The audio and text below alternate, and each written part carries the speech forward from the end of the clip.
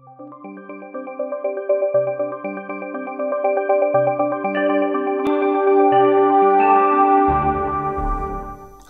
I'm Håkan. I'm the CEO of Nordnet. Welcome to this presentation of Nordnet's first quarter 2014. I have Jacob with me here as well, and I think you know us by now, so let's start right away. Nordnet is turning 18 this year, and I want to begin this presentation by saying a couple of words about our history. Nordnet started from a passionate belief that change in the hierarchical financial world was possible. We shared a deep frustration with a lot of people over the fact that the power and the tools of the financial market belong to the banks, at the expense of you and me. We used internet as a democratizing mechanism. We gave everyone the tools and the information they needed to become their own stockbroker, and we lowered the prices for stock trading dramatically. We turned the business upside down. A lot has changed since then, but our mission is still the same: to redefine the financial world by empowering the savers of today and tomorrow. The first quarter of 2014 started in a positive way. 9,400 savers decided to join Nordnet during the first 3 months of 2014, resulting in a total of 404,100 customers with 501,200 accounts.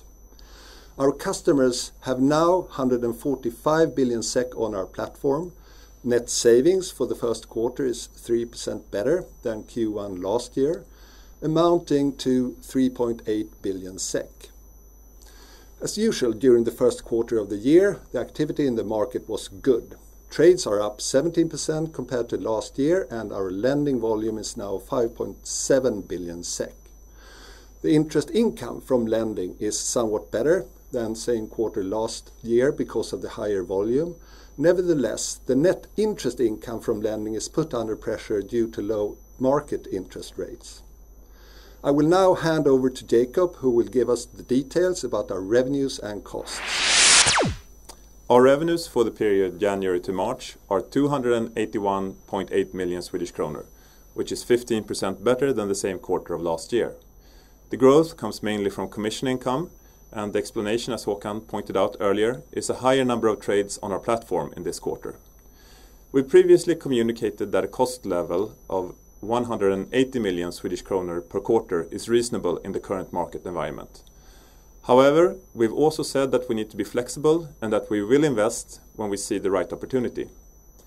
Our costs, including credit losses this quarter, amount to a little bit more than 186 million, which is up 2% from the last quarter of 2013 and up almost 8% compared to the first quarter of 2013. In the positive market environment that we've seen since the middle of last year, we've chosen to increase the pace in investments in projects related to IT, product development, and also the build-up of our new customer data analytics function. The operating result for the quarter is 35% better than the same period last year and amounts to 95.3 million Swedish kronor, which gives us an operating margin of 34%. So a quick recap on what we just said. The market activity during the quarter was good, with a 17% increase in trades compared to Q1 of last year. We've seen continued growth during the quarter. At the end of the period, we have over 400,000 customers who have over 500,000 accounts and roughly 145 billion in savings capital on our platform. Also, costs in this quarter are higher than previous quarter. The reason for that is increased spending when it comes to projects related to IT, product development, and the build-up of our customer data analytics function. So let me finish where I started. To give private savers the tools and the possibilities to take control over their own financial future is still our mission. Our answer to the non-transparent advisory market and the changed consumer behavior when it comes to search for information is the social investing platform, Shareville, which soon will be launched in all our 4 markets. Our response to increased consumer power and more transparency in the pension market is to gear up our efforts in the long-term savings. We will continue to change and improve the conditions for the savers while also building a business that is good for Nordnet and our shareholders. As a Nordnet customer, you should feel that we are on the same side, that your success is also ours.